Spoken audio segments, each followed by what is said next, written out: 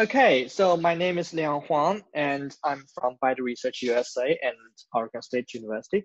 Today, I'm very happy to share with you our recent work on linear partition, which is the first linear time algorithm to approximate RNA folding partition function and base pairing probabilities.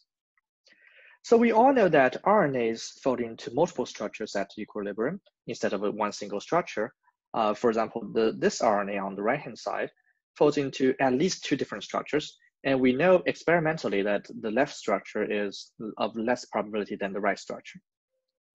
So instead of using MFE or minimum free energy folding, which only cares about only one single structure, we wanted to somehow capture the whole ensemble of exponentially many different structures. And to do that, we often used the partition function idea, which is a concept from thermodynamics or statistical mechanics that is the normalization constant Qx that sums over the energy potentials of each individual structure. So this summation is over exponentially many different alternatives. With that, we can compute the Boltzmann probability because this normalization constant Qx defines the distribution, and the probability of each individual structure Py is simply the energy potential divided by this normalization constant. And that allows efficient sampling in the ensemble. More importantly, we can define marginal probabilities, basically the base pairing probabilities in the whole ensemble. Pij is the summation of probabilities of the structures that contain that particular pair ij. So this summation is over exponentially many alternatives as well. So we can see on the base pairing probability matrix plot on the right-hand side that these red pairs, which correspond to the right structure, are indeed more probable than these pairs in blue. Okay, and with these base pairing probabilities Pij matrix, we can have more accurate structure predictions via the MEA or maximum expected accuracy algorithm, and we can also derive heuristic algorithms for pseudo-null prediction. So this is clearly very useful, but it's just very, very slow. The classical algorithm from 30 years ago, mechanical algorithm, is very much like MFE folding, like the Zucker algorithm. But you simply replace the minimum in MFE by the plus, which you sum over, right? So that's the only difference between the two algorithms. Well, there's another difference that now you need both inside and outside, right? Instead of a single inside. So anyhow, it's the same cubic time dynamic programming algorithm where n is the sequence length. But it's much slower than MFE in practice because of two things. One is the inside and outside. So you're at least 2 times slower. And secondly, the summation is always much slower than minimization or optimization because you need to compute in EXP space, or even if you did it in log space, it's still very slow. And as a result, we can see that MFE is like this, and partition function is about 20 times slower on the longest sequences, like 23S ribosomal RNAs. So for those of you who know our previous work, linear fold, which we presented here last year in ISMB 2019, is the first linear time algorithm to approximate MFE folding, RNA folding. It is still n cubic time left to right, still n cubic time in the worst case, but it's the left to right dynamic programming instead of bottom up. And just because of this left to rightness, we can use beam search on top of it, so that we only care about the high probable part of the search space and ignore the rest. This would give us a linear time algorithm in practice, but it's unfortunately approximate. But still dynamic programming, meaning it's still considering exponentially many alternatives in linear time. And surprisingly, very interestingly, it has even higher accuracy than the cubic time baselines, even though it's much, much faster. So this work that we're going to present here uses the same idea to partition function. So but instead of inside and outside, or bottom up and top down, we do left to right for the inside and right to left for the outside, right? So the left to right computes the partition function all the way to the end. So if you only care about the partition function, then you can stop here. But if you also want to derive the base pairing probabilities, then you have to go right to left, which is doing the top down. And more interestingly, our base pairing probabilities, just like in linear fold, lead to more accurate structure predictions. And we can see that indeed, linear partition is much faster than the baselines. Sometimes 3,000 times faster than the baseline in the longest sequence that we can test. the longest sequence that the baseline can still run on. So why would this ever work, right? Notice that the success of linear partition is actually more surprising, more striking than linear fold, because summation is much harder than optimization. Because summation is more prone to pruning errors. In summation, you have to care about a lot of structures, a huge number of exponentially many structures. You cannot miss like a lot of them, right? Whereas in optimization, you can just miss a lot of them and only care about the top one if you can save the top one. So why would it still work? The intuition is that base pairing probability distributions are still very peaked, or in other words, of low entropy, right? So each position I actually only has a few or constant number of alternatives that it can pair with. So if we plot, the base pairing probabilities, most of them are close to 0. And a few of them are almost 1, and a very few in between, right?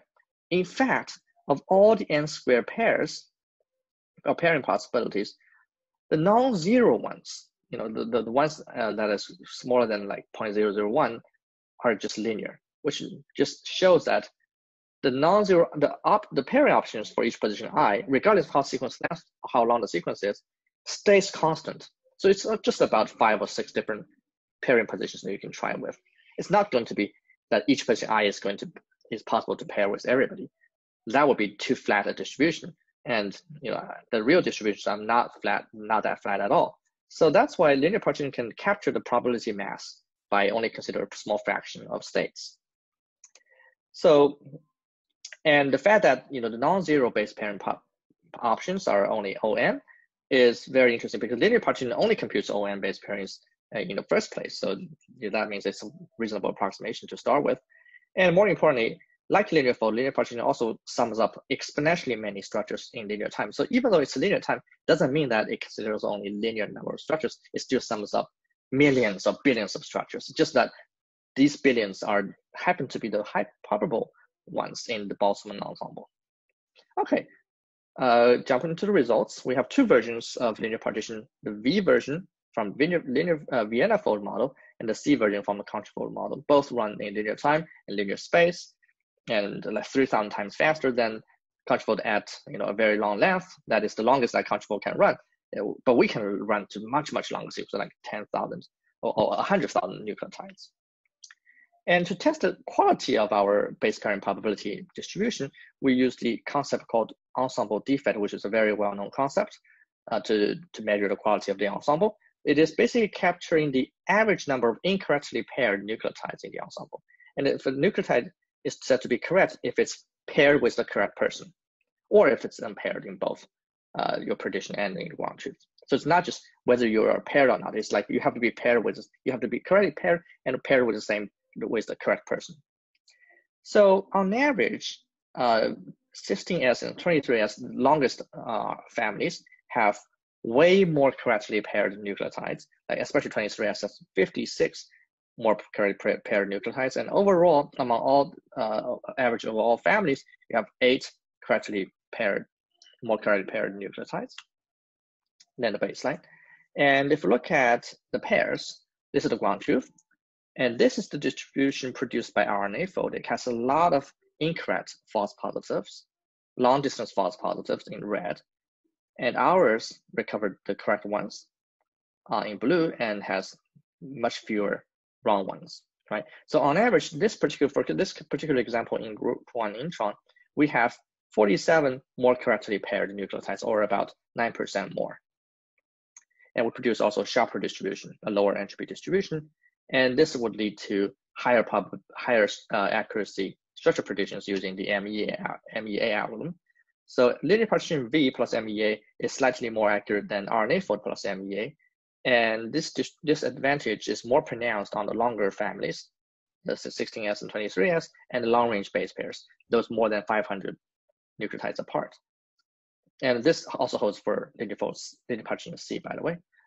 And the approximation of quality is also very good. So here we measure the ensemble folding free energy change. That is the free energy of the ensemble, roughly speaking. And it's very close to the baseline. And the difference is always about 2% and stays about 2% as sequences gets longer and longer. And also the RMSD, the deviation of probability between the two distributions, between our distribution and RNA fold distributions, are very, very small. On average, is 0.005, very, very small difference. But we noticed that random and artificial RNAs have higher RMSDs and have higher errors, but that's also reasonable because they have higher entropy in the distribution, and maybe nature, actually, evolution prefers lower entropy. With larger beam sizes, the approximation errors quickly shrink down to 0, and we did not tune the beam size, we just take a whole number of 100, which is good enough in practice. And you could also argue that there also exist local folding algorithms like RNA-PO fold and R-fold, which also run in linear time, but unfortunately, they can only consider local pairs within a window limit. And in RNA-PO fold, the default is 70. So you can only consider pairs of at most 70 nucleotides apart. So you can only consider these guys, whereas you cannot consider any of the long distance pairs, which are more important in defining the global structure of the RNA, right? So you can see a huge difference. Okay, to conclude, linear partition is the first linear time algorithm to approximate RNA folding, partition function, and base pairing probabilities without any constraints on the pair length. This is the first major speed up in partition function in 30 years. It is orders of magnitude faster, of course, but more importantly, it produces better base pairing probabilities, which can lead to slightly higher accuracies in the downstream structure predictions via the MEA algorithm. So for biologists or practitioners, you would care about the accuracy, and we can give you better accuracy. And the advantages are always, like in linear fold, more pronounced on harder questions, the longer families and the long-range base pairs, where current models do very, very badly. And the success of linear partition is actually more striking than the success of linear fold, even though we use the same ideas, because summation is harder than optimization. And this is made possible because the base pairing distributions are relatively peaked, which has lower entropy. And our algorithm works better on natural RNAs than on random or artificially designed ones, because evolution prefers maybe lower entropy, but that we don't know, right? Because we found that it works better on natural ones. So with that, I would like to thank you for your attention, and please check out our paper and especially the supplementary info for more details of the algorithm, complexity analysis, and way more results. So we have so many more results that we don't have any time to share with you today. And also we built a web server, linearfold.org/partition, where you can enter any sequence, even very long ones, and we can produce the base pairing probability distributions. And the darker the color, the higher the probability. Those are dark, high probability, and our code is released on GitHub. With that, I would thank you again for attending.